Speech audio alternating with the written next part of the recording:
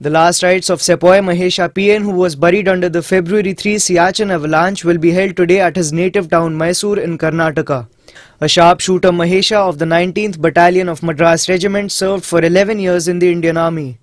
Last rites of another braveheart, Havildar Elumalai M, a non-commissioned officer of the same battalion, are to be held today at Vellore in Tamil Nadu. The bodies of 9 fallen soldiers of Madras Regiment who were buried alive under the glacier were earlier flown to the national capital on Monday. Correspondents Madhu Nayak from Mysore and Karam Karam from Vellore for ANI.